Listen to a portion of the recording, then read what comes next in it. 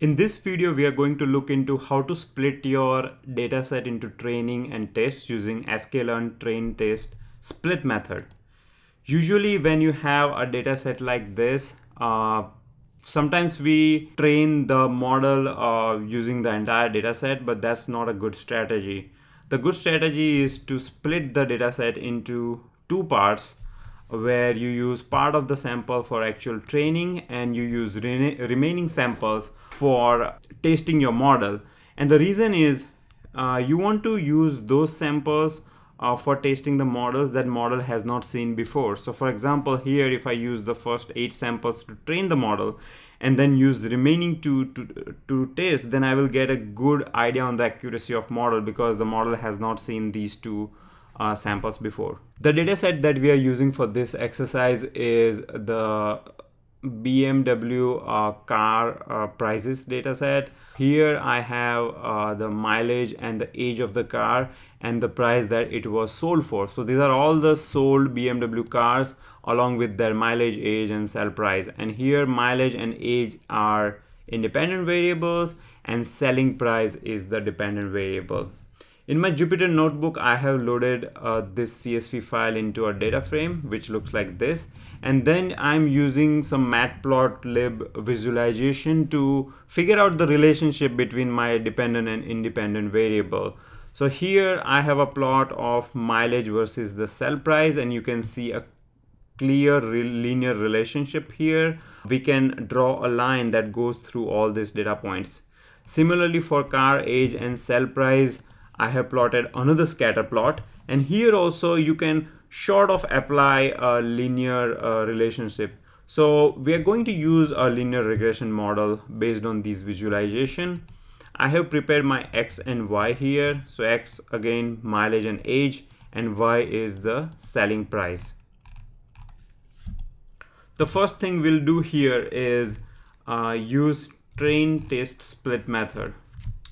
From sklearn.model selection, we are importing train test split method, and then use this method, supply X and Y as an input, and also you need to supply the ratio by which you are splitting. So here I want my test dataset size to be 20% and my training dataset size to be 80%. So this is how you specify that. As a result, what you get is a X train dataset, then X test dataset, Y train and Y test.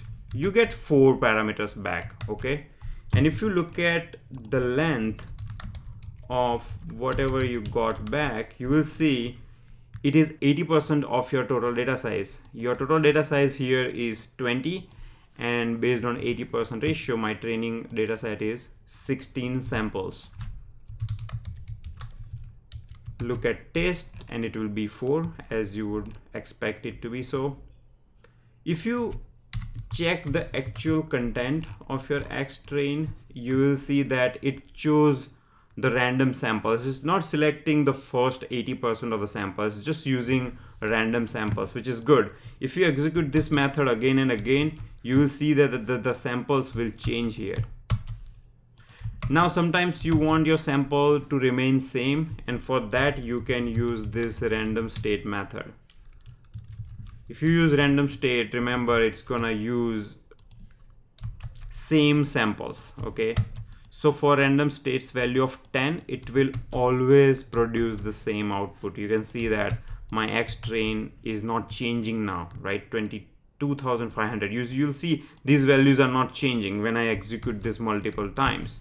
Whereas if I didn't have this parameter, it was changing all the time. So if you do Control Enter, you can see that, right? Okay, now let's use our linear regression model. So you can guess that I'm going to import linear regression class and create my classifier, which is nothing but an object of this class. And then you use a fit method to actually train your model.